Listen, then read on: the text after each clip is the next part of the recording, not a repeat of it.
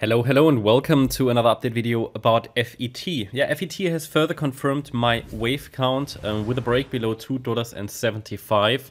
FET confirmed further that the last rally in 3 waves, as you can see there on the chart, was just a high B wave. We talked about it in yesterday's video, and I highlighted specifically to you that in this initial move to the upside, the 1.236 Fibonacci extension level, which was the next target, was slightly missed by, I don't know, 20 cents or something.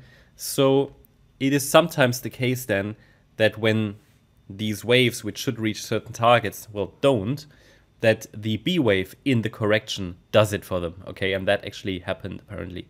And I highlighted to you, okay, it is possible that this is a B wave, but we need to see a break below 275 to confirm that. Now we've seen that. So what I can do, I can take the micro support area out now. It was our signal that the C wave seems to be unfolding, and now it's getting interesting because with that information that we had an A wave to the downside, which bottomed locally on the 19th of March, 20th of March here in the support region. We have that. We have the B wave, which topped locally here at the next fib level. Basically, it just rallied from support into the previously defined resistance level.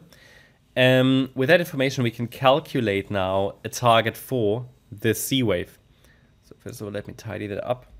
The C wave to the downside, and I'm talking about wave C of 4.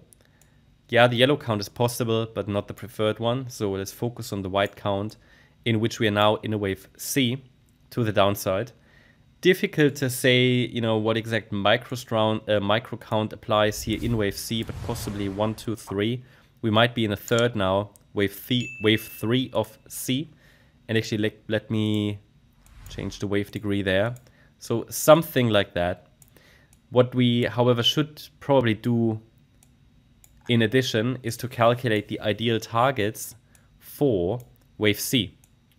Because we can do that by using the information from the A wave length and where the B wave topped. How do we do that? You probably know that. We take the length of wave A, we go to the high of the B wave, and it takes us to, as a first level to watch, the $2.39 level.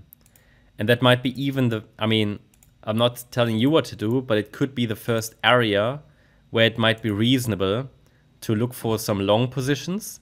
You know what, I will take the yellow support zone off the chart. It keeps it cleaner like this, and they overlap anyway. So this is the more specific one, because this starts at $2.40 basically, $2.39. That's the first level. That's the 100% extension level.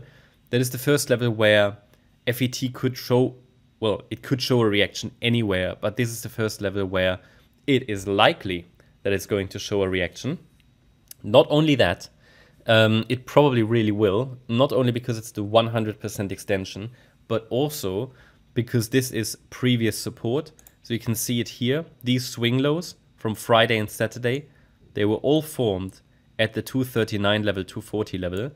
So that's something interesting. Also, we had here a little bit of support here. So it seems to be an important sort of level around 230, 240, especially here, the ones from Saturday. I mean, this is smaller degree, right? It's not like massive support, but pay attention to it. It's quite important. And then we could still get another 4-5 pattern in wave C. And that might drive us down to $2.20 or $2.08, $1.91 next. It's possible that we don't get this 4-5 pattern, and then it's just a W, X, Y structure. That's possible. So what I essentially say is we could possibly see a so-called running flat here in which the C wave ends above the A wave. That's what I would assume. But then again, you know, we have to give the price space technically across the entire larger support zone as highlighted in orange. Possibly all the way down to $1.28. And my message has been quite consistent. As long as we're holding 128, the price should reach $4.72 next. That is still valid, okay. We simply haven't started likely this fifth wave to the upside.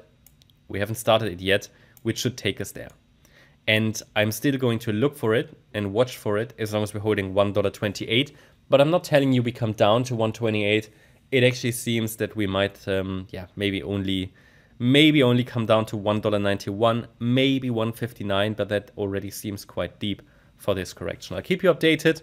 Hope you liked the update. If you did, please hit the like button, leave a comment, and subscribe. And if you really like the content, then please check out the channel membership. Also, make sure that you follow us on Instagram and Twitter for additional content. Thanks a lot for watching. Bye-bye.